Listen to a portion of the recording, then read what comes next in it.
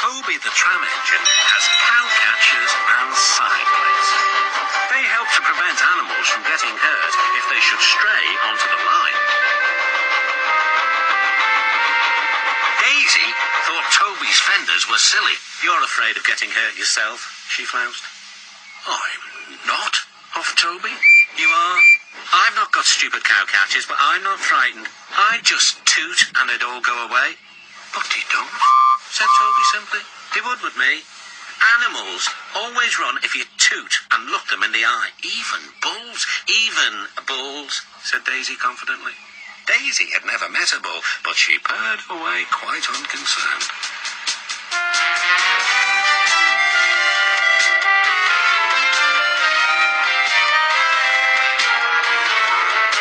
She tooted at a farm crossing and a horse and cart halted while she went by. She said, it's easy, I just toot and they all stand aside. Poor little Toby, I'm sorry he's frightened.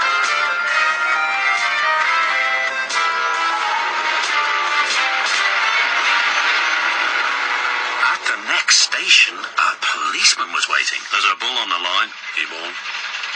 Please persuade it to return to the farmer. Daisy was excited. Now, she thought, I'll show Toby how to manage bulls. Champion isn't really a fierce bull, but this morning he was cross. He'd strayed from his field, crashed through a fence, slithered down a slope, and now he didn't know where he was. Suddenly, he saw some grass. Now for my breakfast, he thought.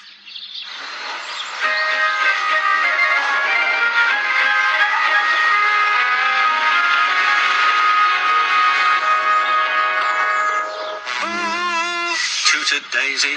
Go on! Champion was too busy chomping to take any notice. Said Daisy again. Champion kept grazing. This is all wrong, thought Daisy. How can I look him in the eye if he won't turn around? At last, he did. Said Champion. Murmured Daisy. Why doesn't he run away? Go on, Daisy, said her driver. He's harmless. Yes, said Daisy unhappily. You know he's harmless, and I know he's harmless, but does he know? Look at his horns. If I bumped into him, he might hurt me. Then the farmer wouldn't like that. Champion sniffed at Daisy. Oof, said Daisy, and that was that. Daisy did no more.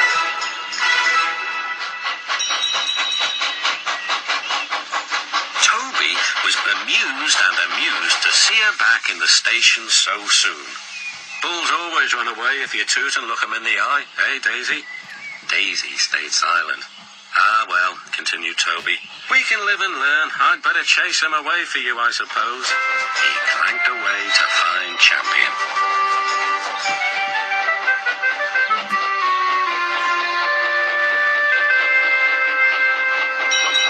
Toby's bell rang and his whistle sounded, but Champion took no notice.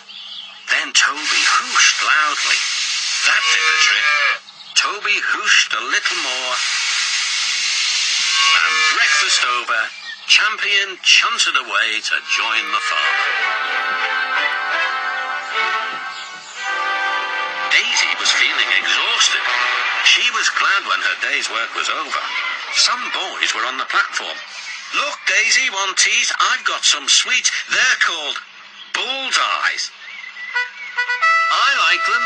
Do you? Said Daisy. Keep your old bullseyes. And she scuttled to her shed.